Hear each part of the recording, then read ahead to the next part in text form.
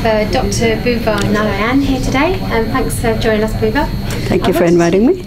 I just wanted to ask you about, you did a talk yesterday about cyberbullying. Yes. And I wanted to ask you about the environment in which tweens and teens are in, what the current environment is at the moment. Sure. I'm from the University of Technology, Sydney, and I did this study with the help of the ODA Foundation grant. And what we did was we had a database of actual interactions from various social media sites where people comment and exchange information, and a lot of that was from worldwide data from various different social media sites. So it was actually existing data, not live data, that was observed. And I created a software where people could, librarians, researchers, academics, parents, school teachers could actually look at the data and code it to see who was, what was the language that bullies use, what kind of language do victims use, and what are the other roles in cyberbullying.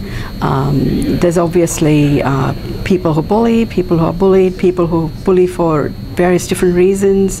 There are some bullies who feel like they are entitlement bullies, that they feel somehow superior to others, and so they bully. And there's also bystanders who intervene, bystanders who are silent, who watch, and there are other bystanders who actually speak up and try to intervene in a bullying episode online. And often these upstanders, as I call them, the pro-social bystanders, they get bullied themselves. So often there might be one small message sent by somebody and they may be out of the picture altogether, and then but that message has spread, and maybe the sort of the wrath goes on to the upstander who actually speaks up, and then so it shifts.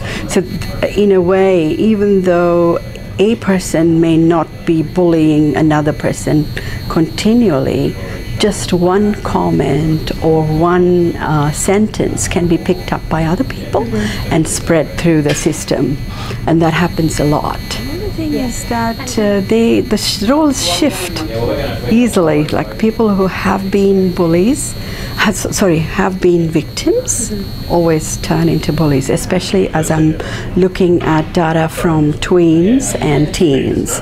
So if you have been bullied between 8 and 10 years old or 10 and 12 years old, as you become a teenager, you turn into a bully without even knowing that you're doing that, because it's sort of, there's a fine line between resilience, like building resilience in children, and also normalizing that behavior.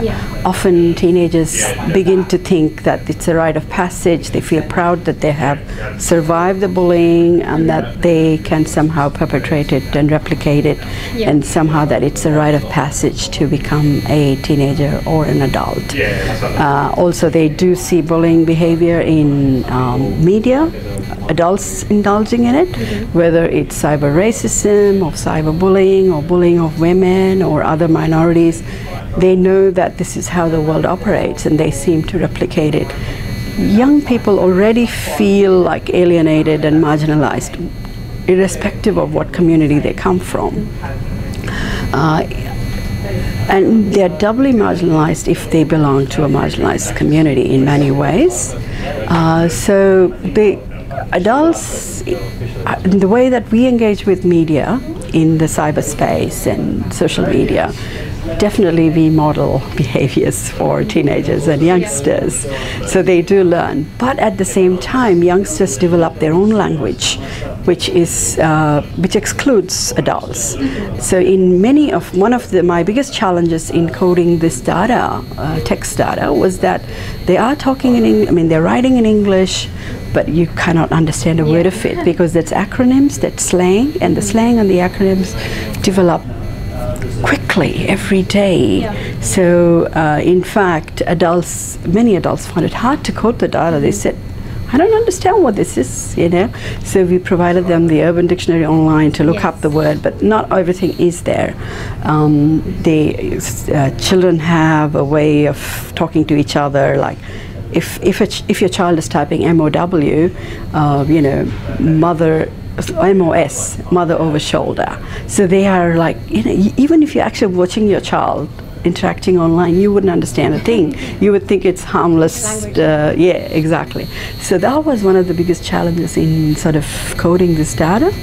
And I think, and eventually my aim is to develop a software that sort of uses machine learning to understand what's going on and then picking up patterns in the language and alerting your parents or school teachers, because often children under 18 are using Wi-Fi or, you know, home servers and so on. So you can install the software on the server, whether it's a school server or the library server or home server, and without identifying the child, it picks up language. And says there's something going on, and then if you want to find out who the child is, you can, and then talk to the child to say, do you want to talk to your parents? Or, you know, it's a way to start a conversation rather than penalize the child, because most children don't report bullying at all, especially cyberbullying, to parents, because the first thing the parents do is take away their devices, or just, you know, bar them from the internet. And